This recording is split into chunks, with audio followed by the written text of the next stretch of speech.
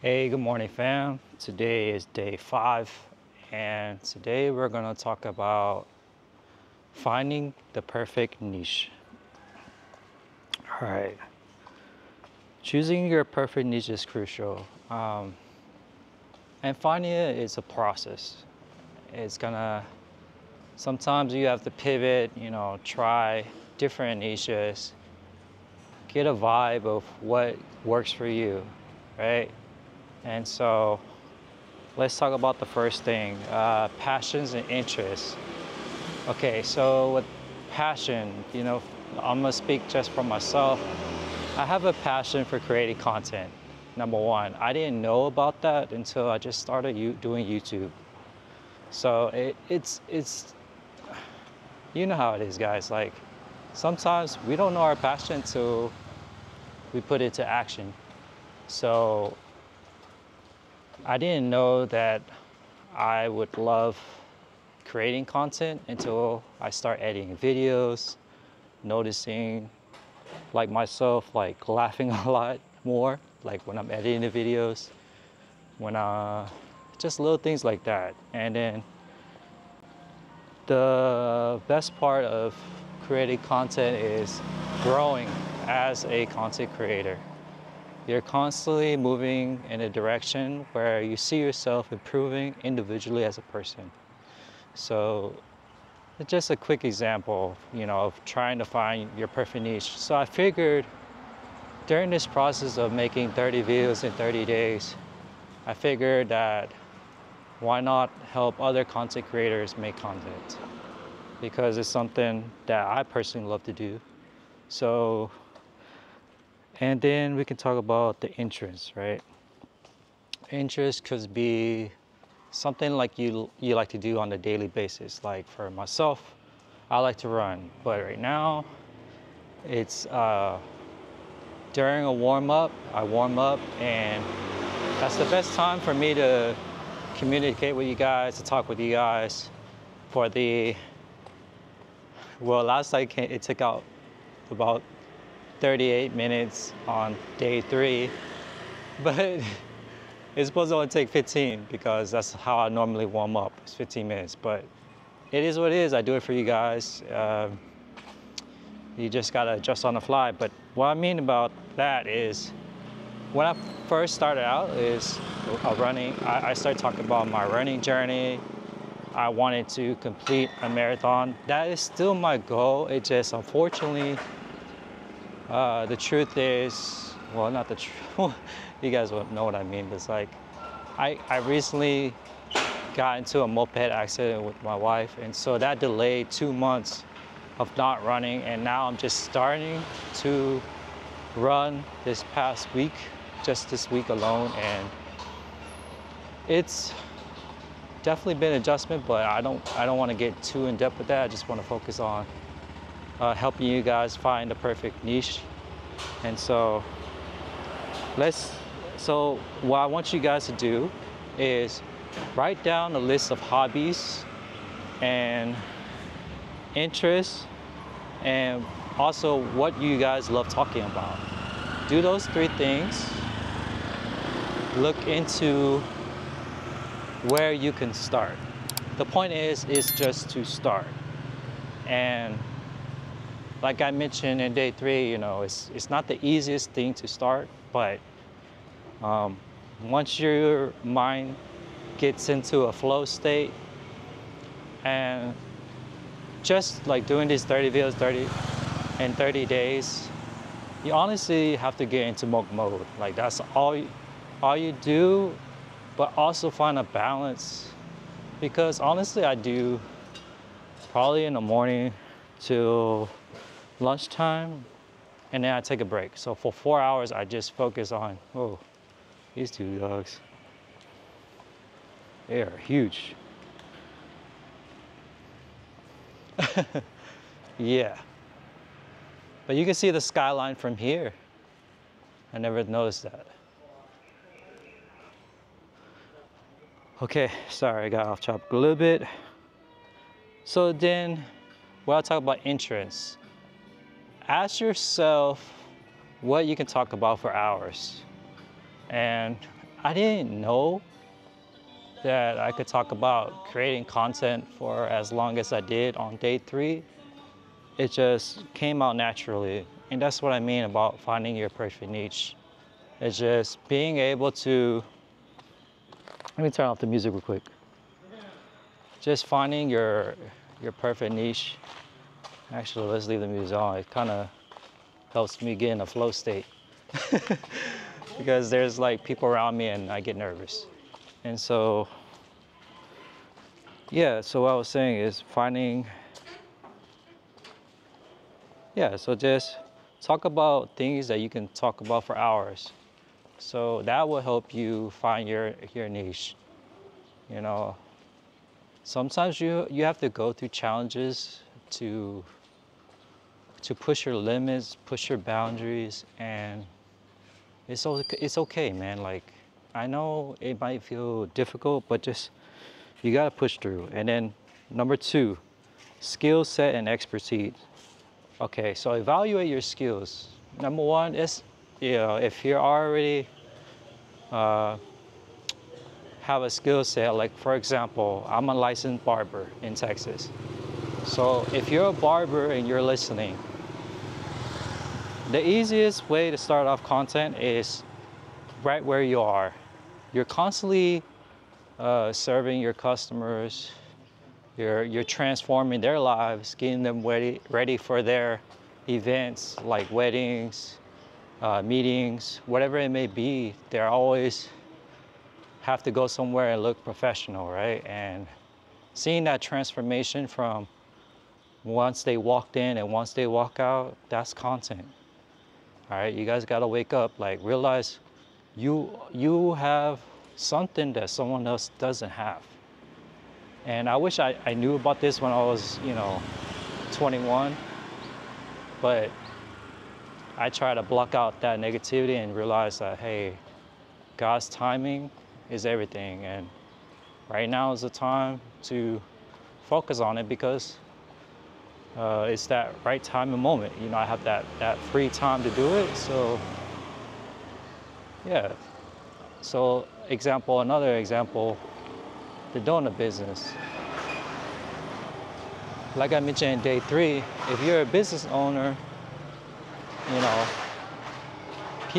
it's one of the best ways where you're naturally promoting your business, but you're not forcing it. You're not doing like advertisement. You're just showing a side of you that's genuine, that's different than everyone else. Because not everyone does it. There's not many small business owners that's putting themselves out there because they might feel like, oh, it's a secret that I can't reveal what I do on a day-to-day basis or how people would judge me. Bro, I'm telling you, people don't care. I'm telling you, they don't care. I'm telling you, they don't care. I'm saying this because, listen, you're literally just holding yourself back from where, if you believe in God, where God wants to take you, okay? For those that don't believe in God, you're just holding yourself back from being who you're supposed to be, and you're just limiting yourself. Stop limiting yourself. Believe in yourself because I believe in you, all right? Listen, I believe in you, and you can do this, all right? You just gotta take one step forward, like I am right now. I'm just walking, sharing with you guys on how to be a content creator, how to find your perfect niche, all right? So, and you have to understand, when you're at your working place, you're showing that your expertise, you showing authority, meaning you're showing how on a daily basis you get the job done, right? And people like seeing that, If you're a man, lead by example. Show it by the works that you do on a daily basis. So let's move on to the next thing. Number 3, research the market.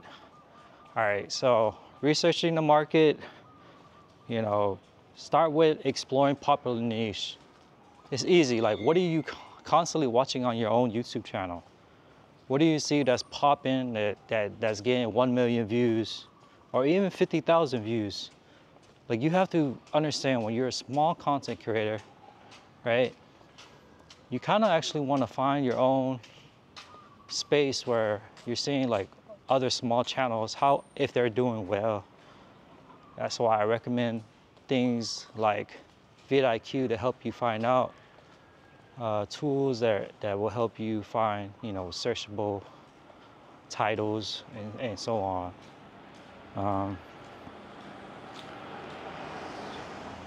And then analyze the competition. When I started recording myself, as far as like my running journey, I started looking into other running channels, like Kofuzi, Matt Choi, and so forth, right? And then can't forget Pheelip. Like, you have to look into your competition. What makes them different? For example, Pheelip, she's very charismatic, very full of energy, and just being herself, right? And I try to take from that is just, you need to be authentic, right? You just gotta be who you are. If you're an introvert like myself, it's okay. Like, you just gotta push through.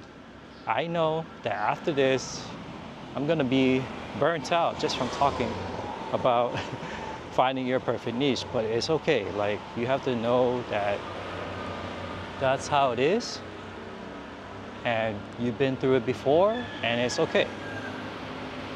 And just another thing, audience demand. Identify audience problems or needs.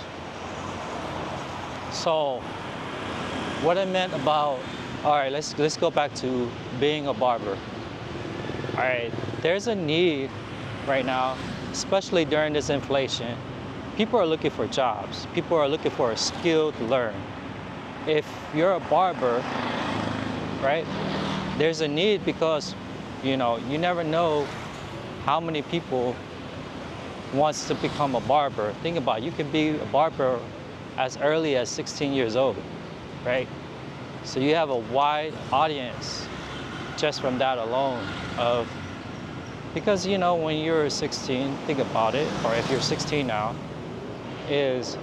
we're all once looking for that first job. And if someone commit to like a year and a half, if they just go part-time because they're going to school, and they complete it and get their license by their senior year, they're a barber, right? So you're affecting people's life without even knowing it yourself, right? You're just doing what you normally do on a daily basis. Give me a second, guys. I'm trying to dodge all this traffic. Conducting keyword research. All right, that goes back to vidIQ. I'll make a video about it to go more in depth, our keywords research. But just to give you an idea, for example, when you type into your YouTube search, and you start off by one word and it'll give you a list of ideas. I think I talked about this on day 3. So I won't go in depth there. If you guys want to know, then watch the other previous video on day 3. Content sustainability. Consider content longevity. All right, so like with the playlist that I have, Cambodia Trip 2024, check it out if you haven't. But before I even started that content, I really had to do my research and go in depth, and it's a lot of trash.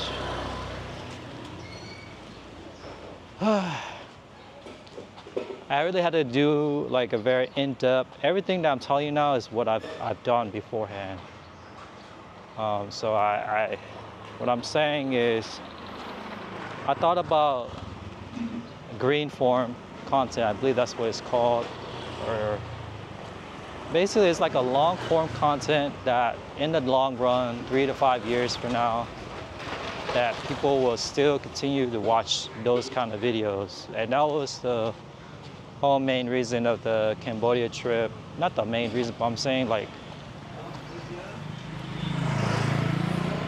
doing content that's sustainable, right? And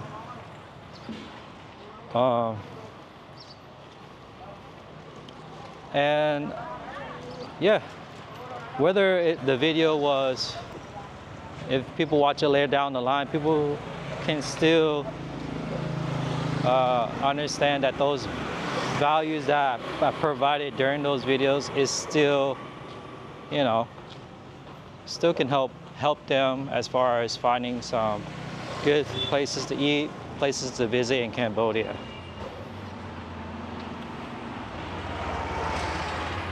And then let's talk about number 6, test before committing. All right, this is what I meant about like trying different niches on day 3.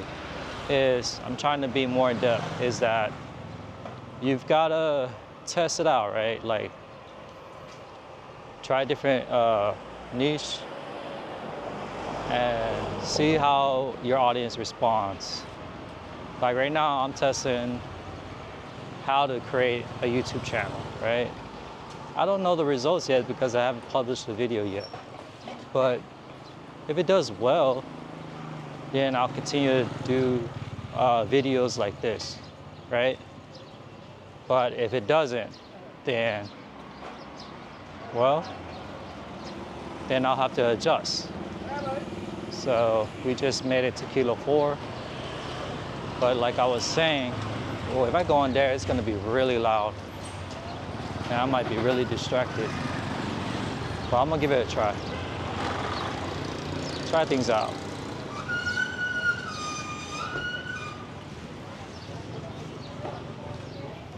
So, yeah. What was I saying? Test before committing. Yeah, I don't know what the result's gonna be. So, but I'm gonna give it a try and provide value to you guys that are trying to create content, and we're in this journey together, right? Number 7, personal story and unique perspective. Leverage your unique story. Suggest using personal experience or unique perspective to stand out in your niche. Everyone have their own insight, their own experience, and that's what makes you, right? Everyone gone through different things in life, and a lot of times as humans we tend to not want to share those things because it feels personal.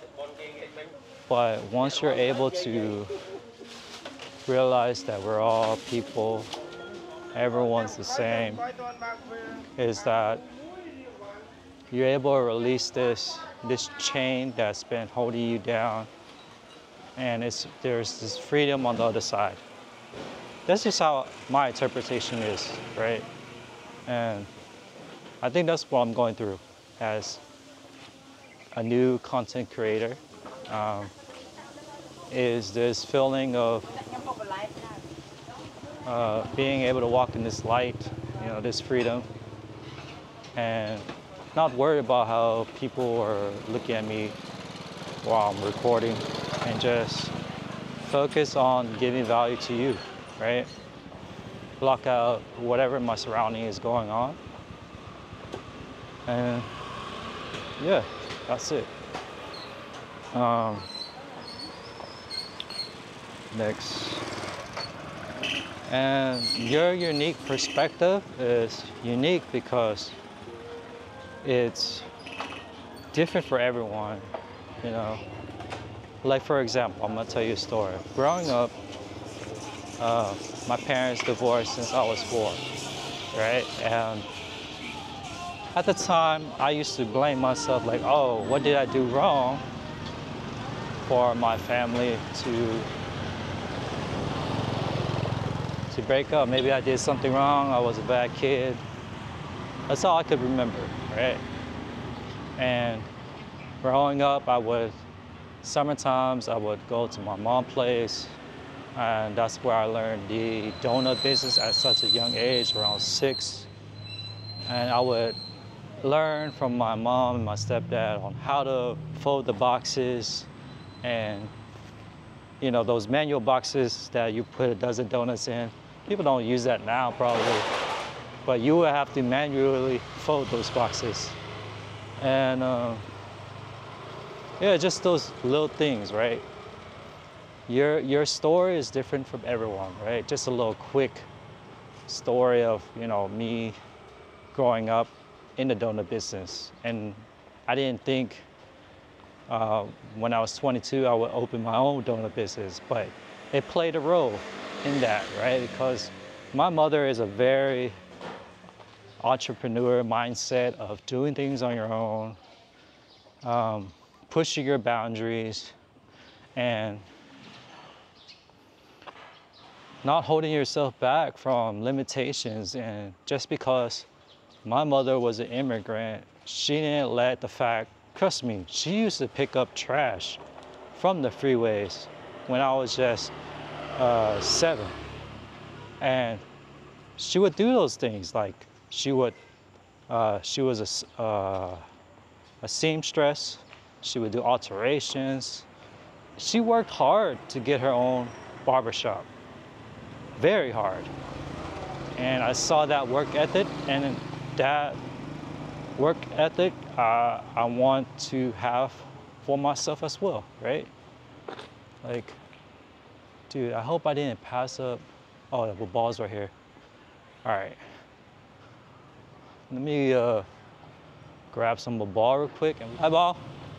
Yo, ball pi. Cơm vô à sai khướng. Và vô đã cho cha. So that's going to wrap up today's video for finding the perfect niche. I hope you guys enjoyed these tips, and don't forget to like, subscribe, and share the content if you have other people that want to start YouTube. And if you're interested in coming to Cambodia again, I have a playlist, Cambodia Trip 2024. Check that out. And yeah, if you're watching this, you guys gonna make it. All right, just put one foot forward, and you got this. All right, peace and love. Love you guys. Have a good one.